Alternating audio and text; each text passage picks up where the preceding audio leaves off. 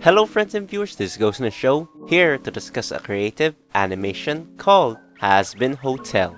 It is a musical/comedy created by Vivziepop, also known as Vivian Medrano. She is also the founder of the animation company Spindle Horse. And with the help of various artists, she is able to present to the world a few of her creative projects. Projects like Zoophobia and Hell of a Boss. Some of the character creations in Hazbin Hotel go way back, since Vivian's middle school, and with it, researching and watching her works and animation really got me excited to see what's in store for the future projects as well.